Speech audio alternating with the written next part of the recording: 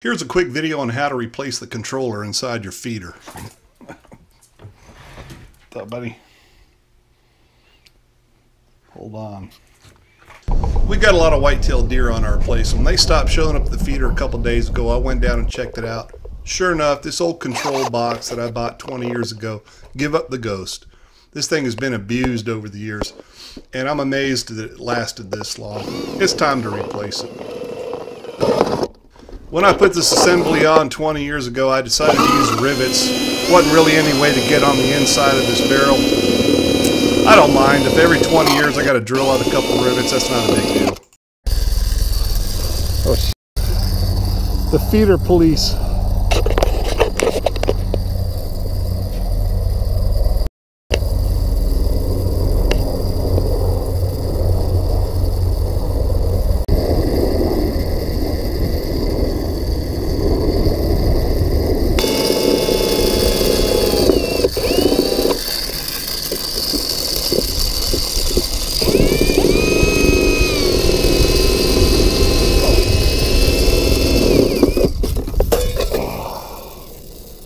That's okay.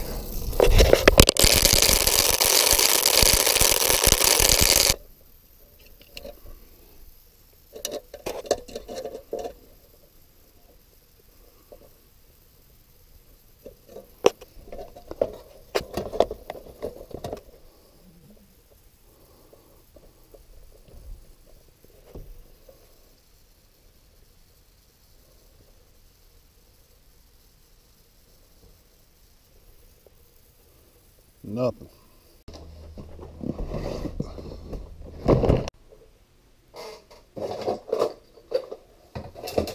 I think all these digital controllers are about the same. They have 4 wires, 2 to the battery and 2 to the electric motor.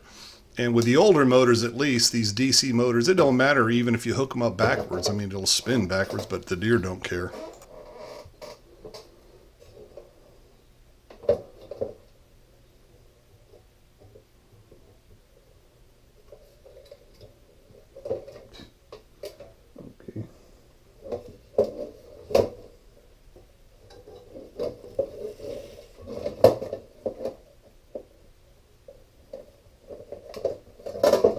Much better. I like that this new Moultrie controller that I bought has a quick detach in the middle, so you can take the whole controller out or replace it or whatever. I think it was a good idea.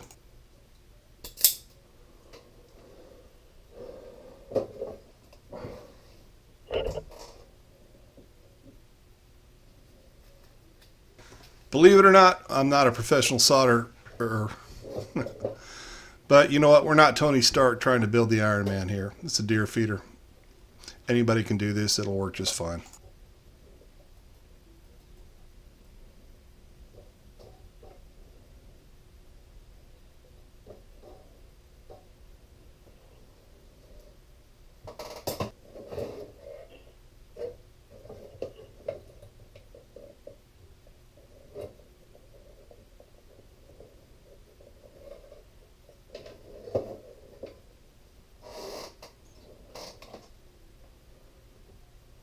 My limited electronic repair expertise does include the fact that you should heat up the post and the wire before you apply the solder.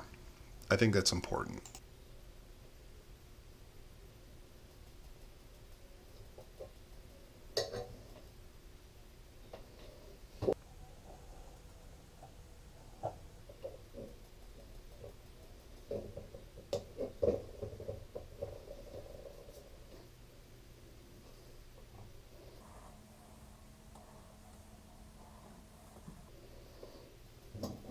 This box that I got is really intuitive. Really, there's only 3 buttons, so really the only thing you need to know is on the bottom there's a switch to switch from 6 to 12 volt. This is a 6-volt system, so. Testing. Okay, there you go. Just hold it.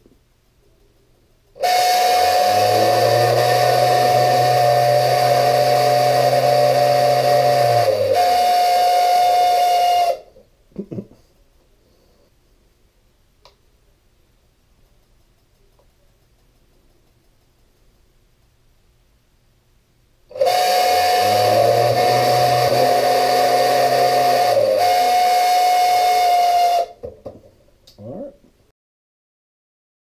The only hard part about riveting this back on was I had to hold the camera in my mouth. It was running out of hands. So I cut the sound out. It sounded like Darth Vader.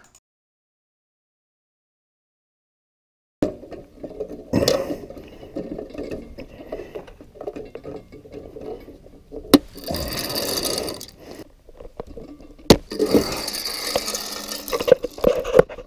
was making fun of somebody else's video the other day because it looked like they were having a seizure.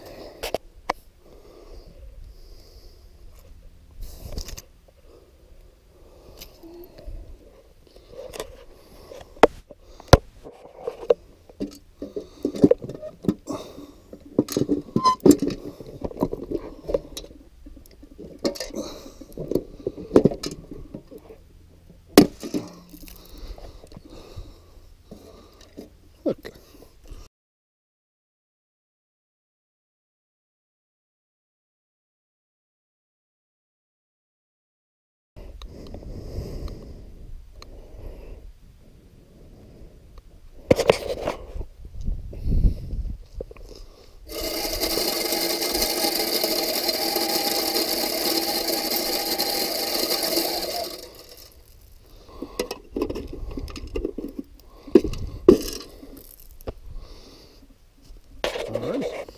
I scooped up most of this corn and put it back in the feeder. Tell you what, you may have noticed I set that timer at about 3:26. Look at the game cam when that buck came in.